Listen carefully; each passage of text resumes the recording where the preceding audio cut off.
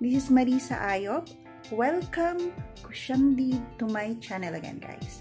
Well, in this video, I'm going to talk about thumbnails. Well, before guys, I have to tell you a short story. When I'm starting YouTube, I was thinking because thumb is here.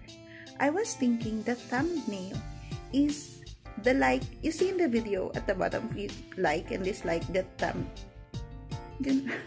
But before I was thinking like that, but as I researched, because you're a beginner and you're going to research what is this, what is that, what are the settings in YouTube, how can I improve my videos like this, like that. So now I know, and I want to share to you what is thumbnail. Well guys, just relax, sit back and watch this video for you to learn. Okay, thumbnail. Thumb, kasing laki nga lang siya ng size ng thumb dun sa YouTube settings. Okay? Ganun ba yun? Ganun yung nabasa ko eh. But anyways, gaano ba kahalaga yung thumbnail sa isang video? Eto lang guys. Kapag diba nanonood kayo nasa YouTube kayo, nag-scroll kayo, and then makita nyo may isang video na na-attract kayo kasi nga colorful and then have some designs, mapapaklik talaga kayo.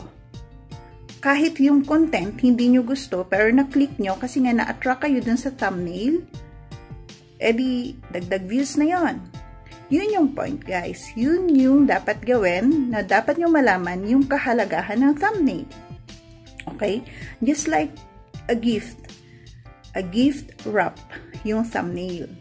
Kasi diba kapag binigyan kayo ng isang regalo and then the wrapper of the gift is so very nice, expensive, attractive, but the inside is not that much expensive, talagang mapapaganon kayo. Ganon din po yung sa video ninyo.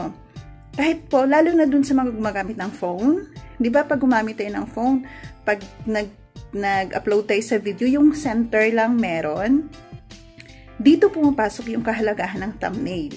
Kasi, diba, tayo pag-scroll natin, and then makita natin, half lang siya.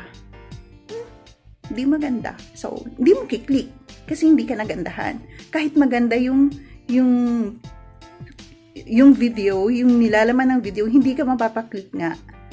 But then again, kung gumagamit ka ng thumbnail, madaling ma-attract yung tao. Kahit pa hindi ganun kaganda yung videos mo, but then again, dun sa thumbnail mo,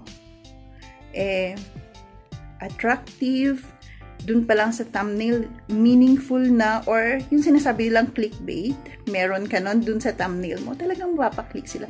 Dun nadadagdagan yung views. Kaya guys, sana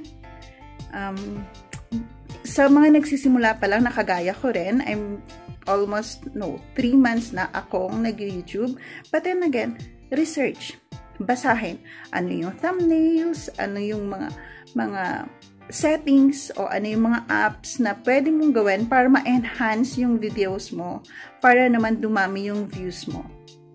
Kasi yun yung kailangan natin, viewers.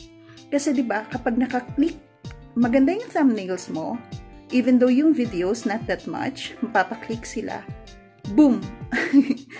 Pag gumawa ka uli ng video, dadaan sa wall nila yon, diba? Ganun yon.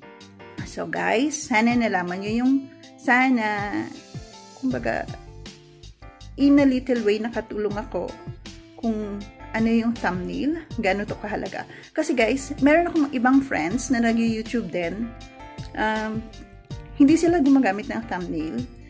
Yung videos nila nakatiwarek, wala sa form. Kumbaga, walang magandang position yung video. Ako, I'm using phone. So, pag-upload mo, center lang siya. Dun pumapasok nga yung halaga ng thumbnail. Sana matutunan nyo rin. On my next video, papakita ko kung paano ko ginagawa yung thumbnail. Kasi simple lang naman yun. Wala namang maraming arte-arte yung thumbnail ko. Basta colorful lang siya, presentable lang siya. Tingnan, boom. Okay na siya. Okay? Sana guys, may natutunan kayo kasi dito sa YouTube, lalo pa yung mga friend mo na kilala mo and they need help. Yung mga kaibigan ko messaging me like this, like that. Why not do videos? Kesa sa i-message ko isa-isa, okay. Hitting 2 birds in 1 stone. So, I'm uploading this video. Salamat! See you on my next video. Bye!